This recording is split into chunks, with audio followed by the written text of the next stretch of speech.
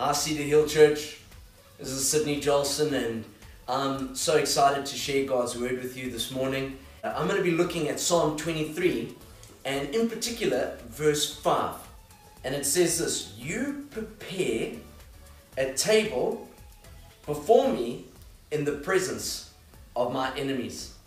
And I want to just talk about the great fruit that is available when we overcome fear.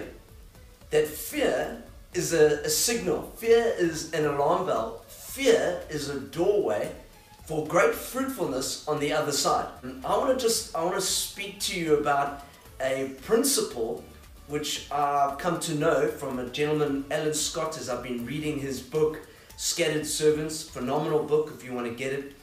And he speaks about this principle, the scarecrow principle.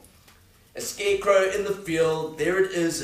It's just a dummy. It's a decoy, and it's to scare crows away from the fruit.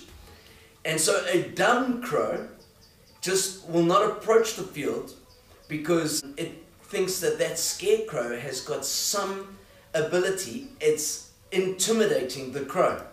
Intimidation is a huge weapon of the enemy.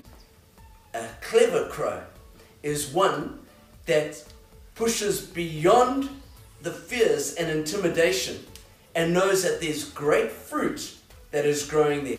That God has not given us a spirit of fear, as it says in 2 Timothy 1 verse 7.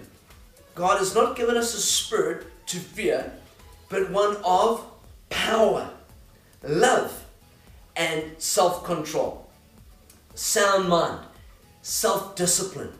People have often thought, wow, Sydney, you've got this gift. You've got a healing gift. You've got some ability which God has given me by grace that people think they don't have.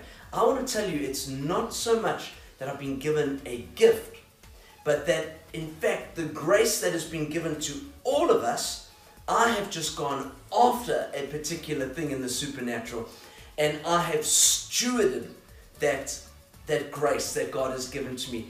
And through great diligence and stewardship, I've seen more and more increase.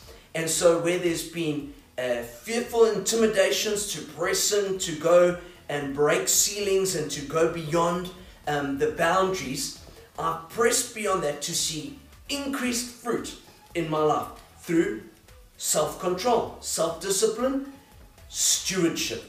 And so I want to encourage you, church, that where there's fear, and even fear around this time with COVID-19, where there's fear about your finances or how you're going to pay the next bills, fear for your family and for your children or for your loved ones, I want to say there's great increase, there's great fruitfulness, there's some things God can only give you in the presence of your enemies. So I encourage you with that today. God bless.